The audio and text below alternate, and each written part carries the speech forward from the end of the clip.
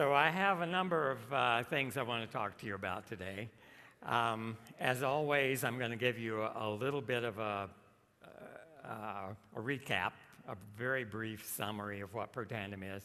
And I do this because I know every elite academy, there are a number of people who are here for the first time who haven't heard this before.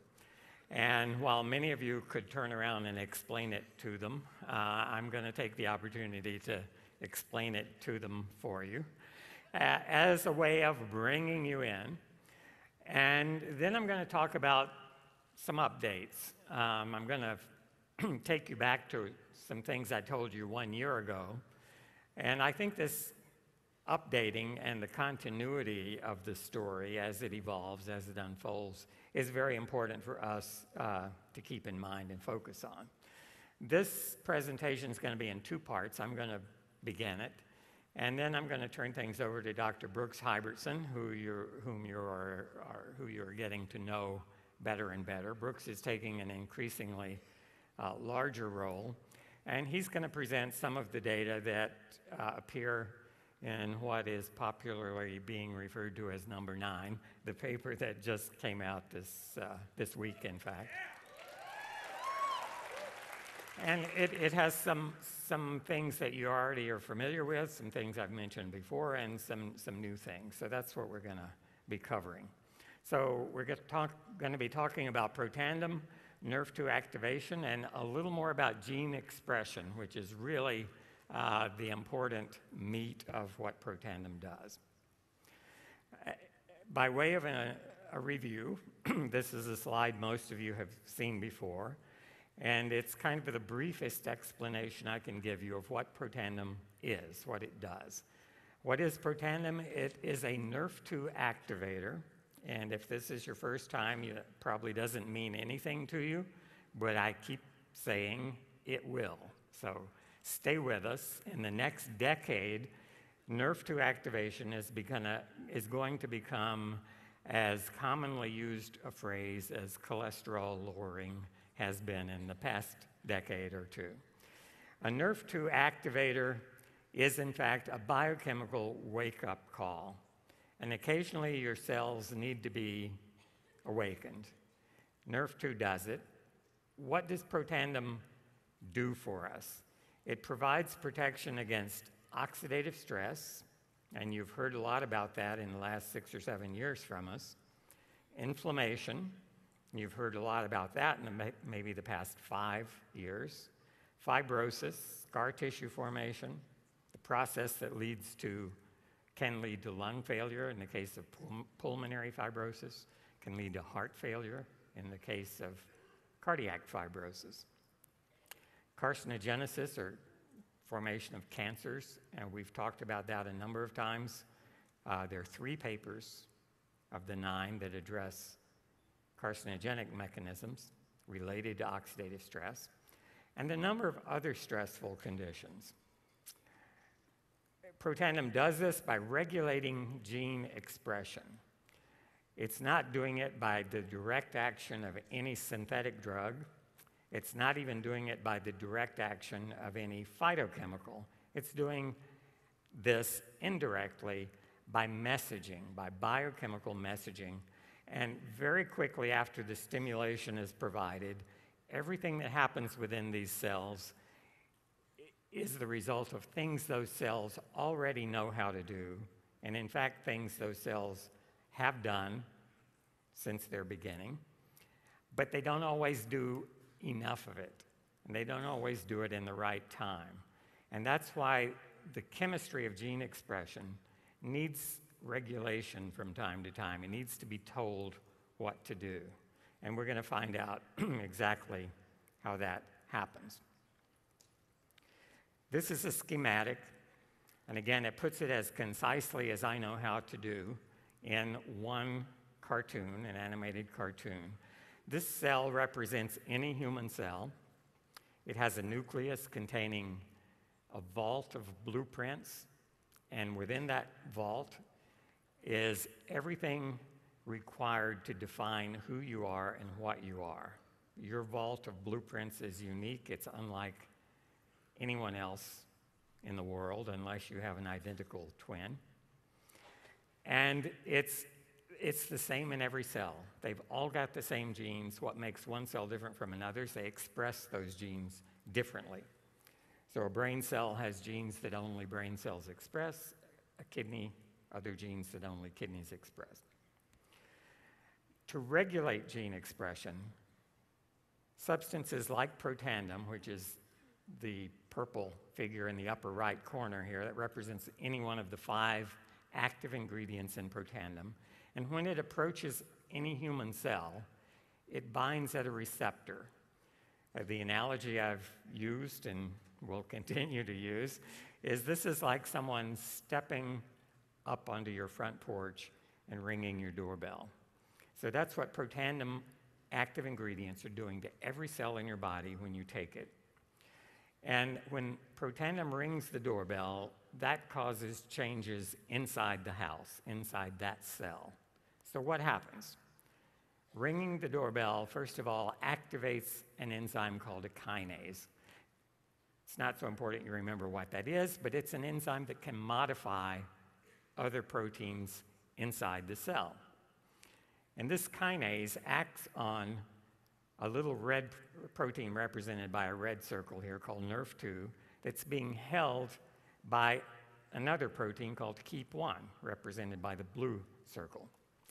So KEAP1 holds NRF2 in the cytoplasm. That's the part of the cell outside the nucleus, outside the DNA vault, until it's modified by this Protandim-activated kinase, and that introduces a phosphate group. You see that little yellow circle with a P on it. It has changed the chemical structure of NRF2, and when that happens, the blue protein releases NRF2. So it can now float around in the cytosol of the cell and diffuse into the nucleus, where it previously could not go. And it finds about 3,000 of those genes out of 25,000 that have a specific switch that NRF2 can bind to, and it's a switch like a dimmer switch on those 3,000 or so genes. And the action of Protandim binding to those genes increases the activity of that master blueprint, those 3,000 genes.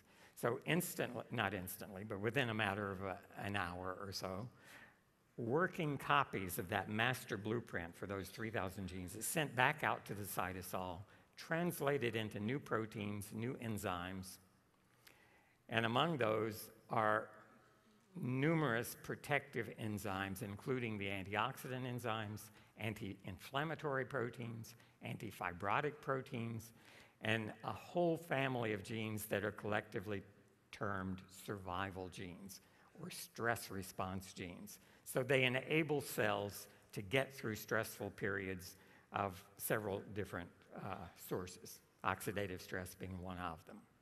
So in a nutshell, that's what Protandim does inside your body to every cell in your body. 1 year ago, I presented at Elite Academy in San Diego a presentation that was based on a big analogy. The medical students used to call me Dr. Analogy because that's the way I teach things. If you understand an analogy, it can help you understand sometimes a very complex process. So in this analogy, I likened your 25,000 genes, and especially the 3,000 of them that respond to Protandim, to the keys on a giant piano. And a piano has to be in tune to sound right. If you look up the definition of tune in an online dictionary, this is what you find. And there's several definitions. One is to adjust in musical pitch, which is what we're talking about when we tune a piano. A second definition is to bring into harmony, to adjust anything for precise functioning, and we use the word to tune up a car.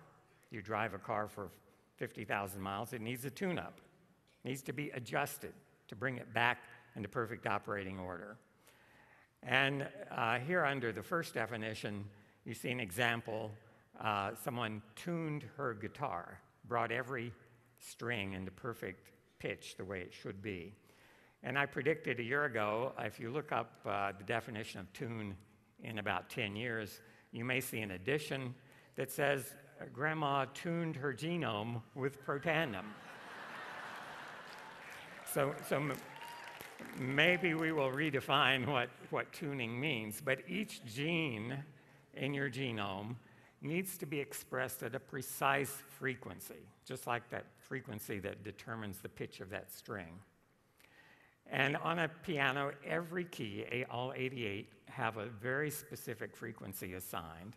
And for proper functioning in a given condition, every gene in your body needs to be expressed at an optimal frequency. They need to be tuned. I showed you this example as well. Suppose Grandma bought a new piano 60 or so years ago, and when she bought it, here we're looking at one octave from low C to middle C. Each of those 13 keys had an assigned frequency, and when the store delivered that piano, it was probably in perfect tune. So you strike middle C, you get that frequency. But if that piano's been sitting in the attic for 40 or 50 years, time takes a toll. Things stretch and shrink, and as we age, that happens to all of us. And after 50 years, you strike those 13 keys, they're not going to be in perfect tune. They're off frequency. And your ear can hear it immediately. If you play a song on that old piano, it's not going to sound great. It needs to be retuned. And that's what Protandim does to this large subset of genes in your body. 3,000 genes are going to be retuned. I showed you this a year ago. This is looking at the expression of about 400 genes that are nerve-2 responsive, pretty much selected at random and sorted on the basis of their expression levels. And with 400, you still can't look at individual genes. You've got an enormous amount of data. So we zoom in on that little red box to this slide, which looks at about 60 genes out of really about 3,000 that are affected. And these are from a cell, from a plate full of human cells that have been treated with Protandim. And this is the level of those 60 genes expression when those cells have been in a Protandim-containing solution for about 24 hours. If we take a companion dish, the same cell line, the same cells, grown for 24 hours without Protandim, we can compare how these same 60 genes were expressed. And this is what it looked like in the cells grown without Protandim. And about 2/3 of them have been elevated. Where you see the green bars above the red, those genes have been upregulated. But there's another set of genes, about 1/3 of them, where you see they were highly expressed, big, tall red bars. Those have been downregulated by Protandim. So it's just like tuning a piano. If it's out of tune, it can be either direction. You got to get it right back to where it should be at that precise frequency. This is a rather dramatic presentation of only 60 genes.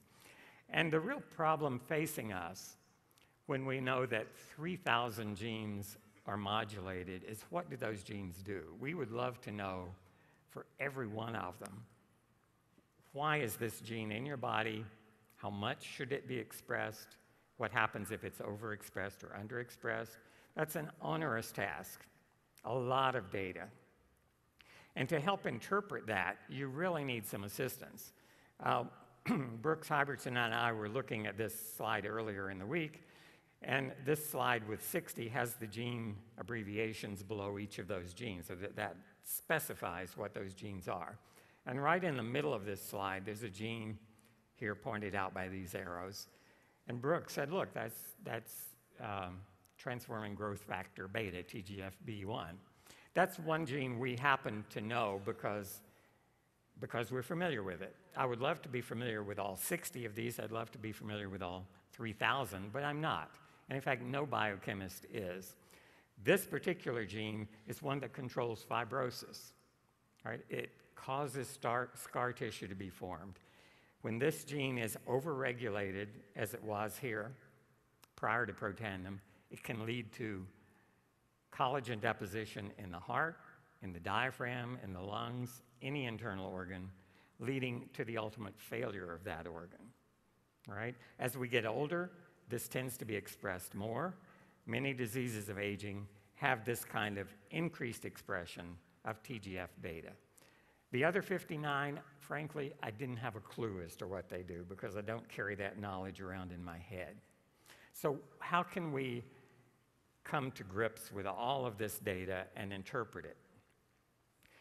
The paper that came out earlier this week in Molecular Aspects of Medicine goes a long way in solving this dilemma that we faced a year ago. So I want to tell you what has happened in that year and how we have kind of backfilled that information with some useful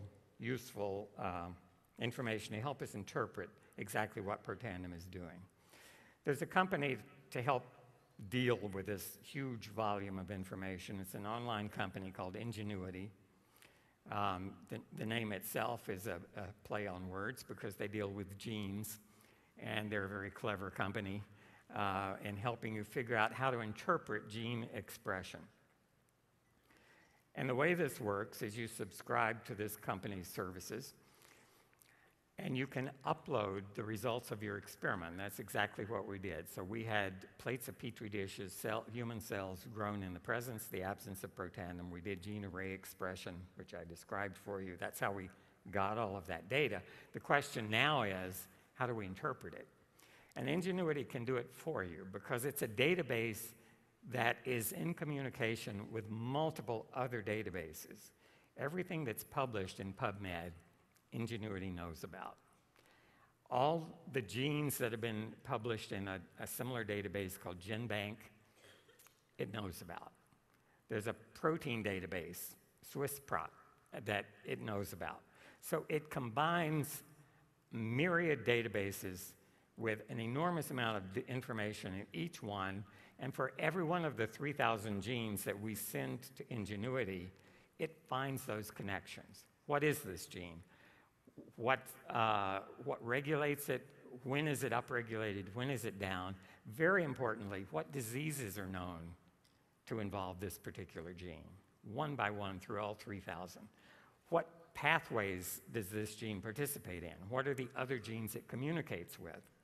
And here you see, in fact, the first thing it tells us, Ingenuity confirms that the NRF2 pathway is strongly activated by Protandim. So it will tell us pictorially like this, and I don't expect you to read the fine print, but it points out every biochemical pathway that it knows about that has been significantly modified by the treatment, in this case, growing cells with Protandim. And this is the NRF2 pathway, and it's central, and it pops up strongly. And it shows you at the very top things that happen in the extracellular space. One of those things you probably can't read says oxidative stress. And when you come inside the cell, the figure that is right at the center of this thing, in the lower center, is the NRF2 gene itself. And all these other representations are other genes that communicate in this pathway with NRF2. And this diagram continues. This is showing what happens in the nucleus. So when Protandim activates NRF2, it moves from the previous slide into the nucleus, interacts with the DNA. All of these genes are affected. The column of things on the right are antioxidant proteins, which is a small part of what NRF2 does. So this program is telling us a lot of information as to how these genes interact. Another thing it can do is shown here. It's telling us what pathological states, what disease states are going to be affected by the change we saw when these cells were treated with Protandim. And so here are a number of different pathological states are represented by these blue bars. The very highest one, which has a significance level that is about 99.9999, and that goes on for 29s. So it's virtually 100% certain that state, which is cell division, which is very closely related to cancer, which is a disturbance of how cells divide. The next bar, almost as high, is cancer. So it's saying that these 3,000 genes that you have affected by whatever you did before you sent us the data, tell us that genes involved in cancer are absolutely affected. And that continues. All of these have actually very high significance. Even the lowest blue bar on the right side has a significance of 99.9% certainty that that's involved. And you can't read what these are, but it involves cancer, as I mentioned, pulmonary diseases, respiratory diseases, genetic diseases, inflammatory diseases, neurological diseases, the whole spectrum.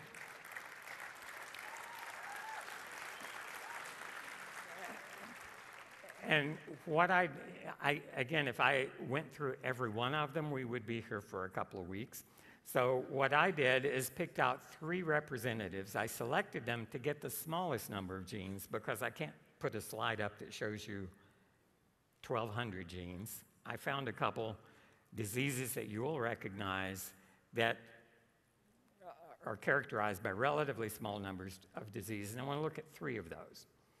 And if you look below, these data below, for each of those categories, for cancer, for example, there may be 50 subdivisions. So there may be lung adenocarcinoma, there may be colon carcinoma, there may be cancer of the pancreas. Each of those has its own characteristic cluster of genes involved.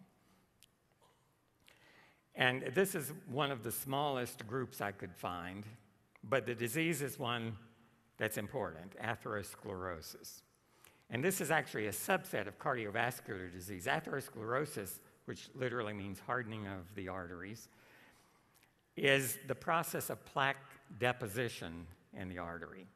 It doesn't even go beyond that to the plaque rupture and the formation of a clot, the formation of a heart attack, or of a stroke. So this is the beginning of that process. And Ingenuity identified in our population of 3,000 genes, 19 that are clearly, strongly associated with atherosclerosis. And here are those genes in one table. And if you look at, there's a number of things I want to point out here. For each of the 19 genes, if you look on the right, you see either a red arrow pointing up or a green arrow pointing down. If the red arrow pointing up is there, it means that gene is overexpressed in atherosclerosis. So I think, 17 of the 19, I believe, if I'm seeing it properly, are being expressed too high in atherosclerosis. 2 of them are being underexpressed in atherosclerosis. And there's a dividing line. If you look, 16 genes are in the top part, 3 genes are in the bottom part of that. It's not entirely clear always if you look at an atherosclerotic tissue and you see genes that are up or down. Is it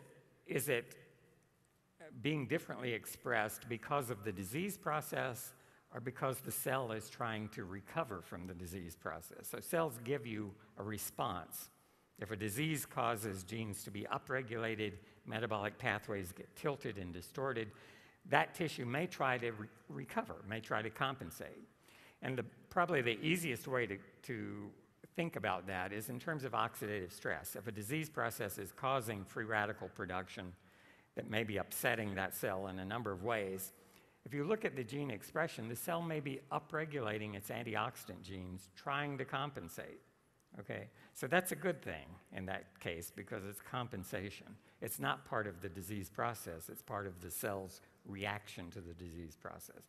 So that makes it a little bit vague and hazy, but in most cases, there's abundant research behind every gene in this table, so we know that it's doing a bad thing, or we know that it's compensatory, trying to do a good thing. So anyway, you can see that most of these genes are strongly upregulated. And the question then is what happened when the cells were grown in Protandim to these levels of gene expression? And what do you think happened? Look at those first, that series of red arrows going up and 2 arrows going down. When these cells were grown in Protandim, this was the effect of Protandim. All right, so in 6 16 of the 19 genes, Protandim opposed the disease process. If atherosclerosis is cranking a gene up, Protandim eased it back down. If you look all the way back on the left column, some of those genes are in boldface. And what that means is, in the past several decades, medical science or big pharma companies have produced drugs to treat this disease. And all of those bolded, I think there are 11 of them, but you can count the bolded ones. There's a drug on the market designed to correct the expression of that gene or the activity of that gene. So most of these are enzyme inhibitors. So if you're making too much of something, the drug is designed specifically to target that gene product, that enzyme, and to turn it down. So there are 9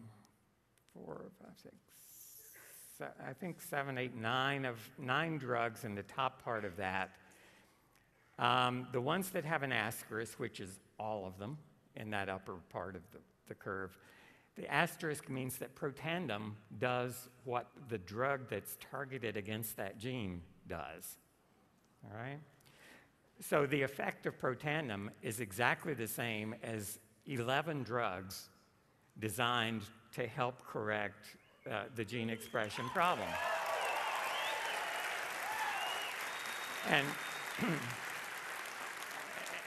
And in addition, a lot of the genes for which there are no drugs out there to correct. And Protandim, again, is antagonizing the disease process, trying to correct it.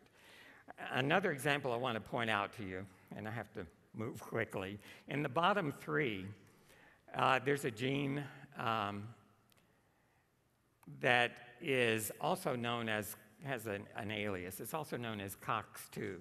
And you may have heard about that in the news media, not so much recently, but in the last decade or two. A whole family of super drugs appeared probably in the late 80s, in the mid 80s, went into the 90s, that were COX-2 inhibitors, supposed to be a new class, billion-dollar pharma products.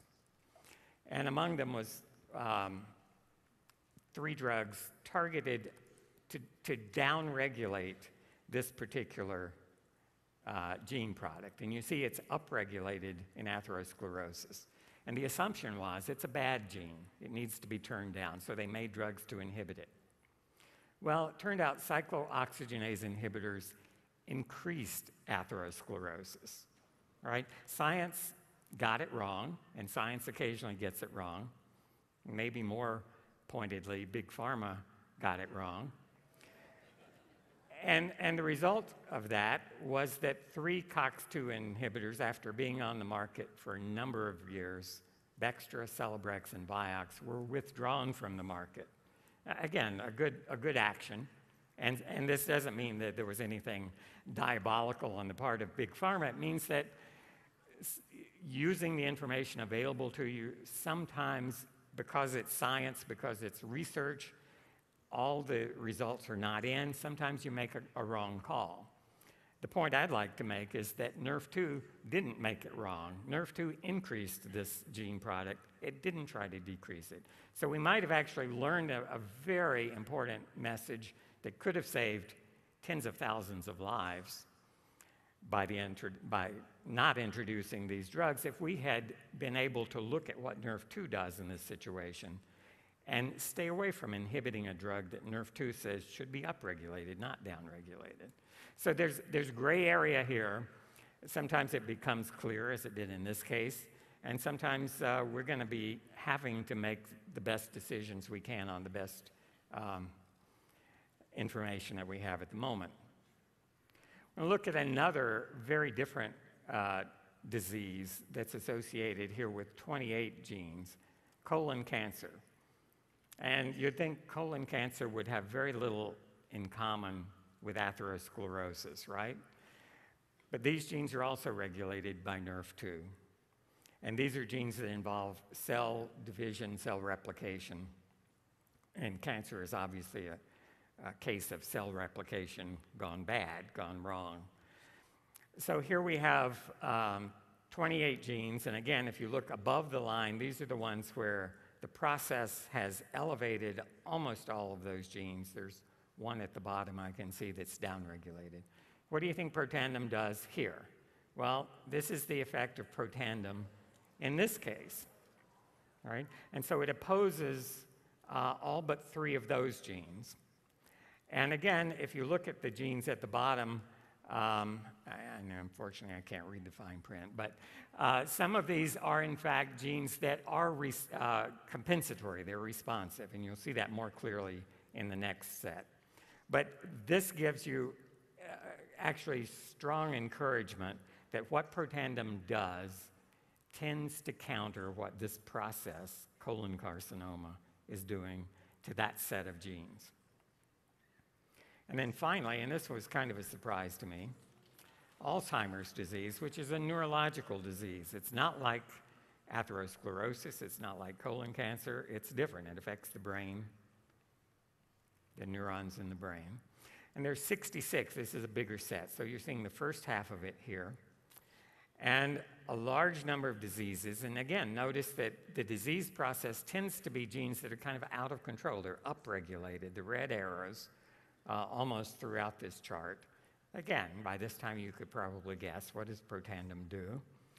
And again, all of those red arrows are flipped.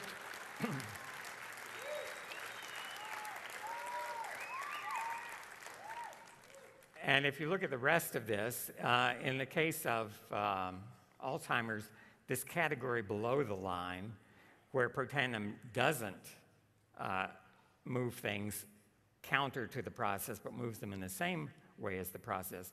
In Alzheimer's disease, a number of the genes in this lower segment of the table are antioxidant genes, so they should be going up. They're going up even in Alzheimer's cells because of the increased oxidative stress. So they're trying to compensate.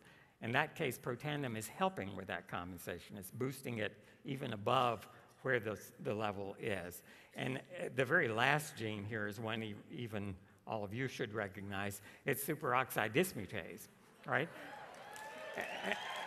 And so in the Alzheimer's cells, because they're oxidatively stressed, they're trying to compensate. They're trying to make more SOD. And of course, Protandim causes them to make even more SOD than they're able to compensate. So this is a way, with the help of a very powerful computer analysis program, we're able to look at what Protandim does. I've shown you 3 sets out of maybe 200, and we're going to work our way through most of that data. And we're going to eventually know what virtually all of those 3,000 genes do, which diseases they're associated with. It's not going to be a black box.